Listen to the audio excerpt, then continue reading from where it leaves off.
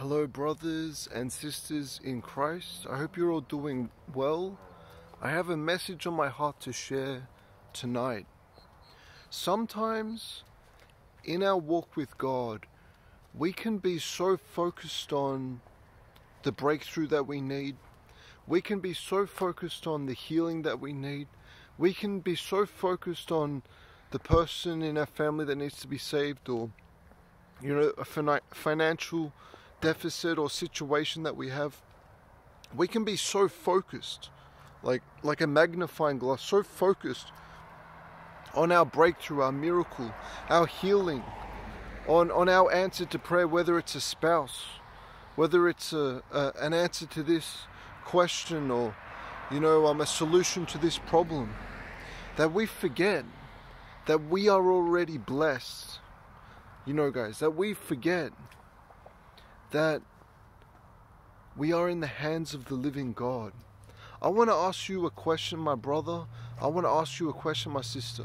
Many years ago, say 7 years ago, if you have been born again that long, or last year, there was something that you were praying for. There was something that you were hoping for.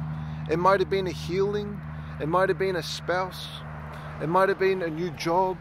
It might have been, victory from an addiction. It might have been, a salvation for this person, that person. Guys, this might have been many years ago. You were so focused on it, praying for it, hoping for it, believing for it, and then you got it. Guys, you got that. And now in the present, that person is saved. That healing has manifested. You've received your spouse. You've gotten a new job, but now you've got a new, a new problem, a new breakthrough that you need, a new healing that you need, a new addiction that needs to be broken. There's something that is consuming you, that you're believing for, guys. But let me ask you this. While you're waiting for your breakthrough, while you're waiting for your miracle, your answer to prayer, while you're waiting to see the light at the end of the tunnel, I want to ask you, each and every time that you get your breakthrough, how many breakthroughs does it take for you to be okay? How many miracles does it take for you to just be happy with the Lord, to be satisfied in the Lord? How many times does it take for God to do a miracle in your life? How many times does it take for God to answer your prayer, for God to save you from here, to give you a new job, to financially provide for you?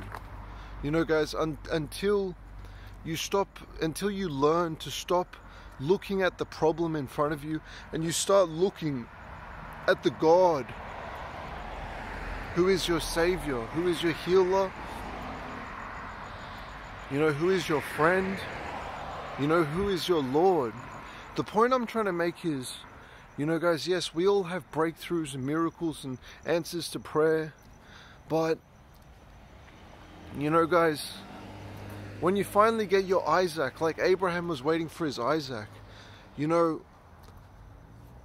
guys, just like God tested Abraham, Abraham waited for his Isaac for so many years, and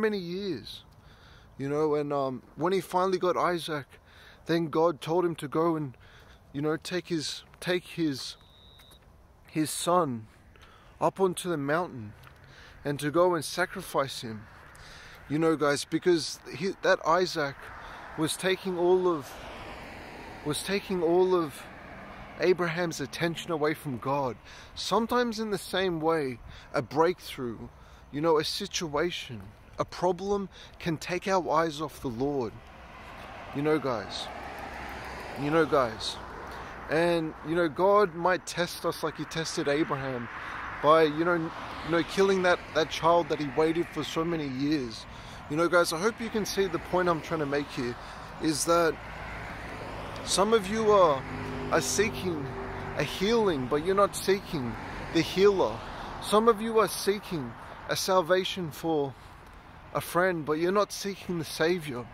Some of you are seeking provision, but you're not seeking the provider. Hallelujah. Hallelujah. You know, guys, it comes to a point where you got to learn to be satisfied with what you have right now. You know, count your blessings. Hallelujah. Because, you know, guys, it's easy to count problems in a broken world and in, you know, imperfect bodies. It's easy to watch the news, you know, and watch the bad news and get all your attention and focus on the evil that's going on in the world. Well, turn off the bad news and pick up your Bible and read the good news. Hallelujah.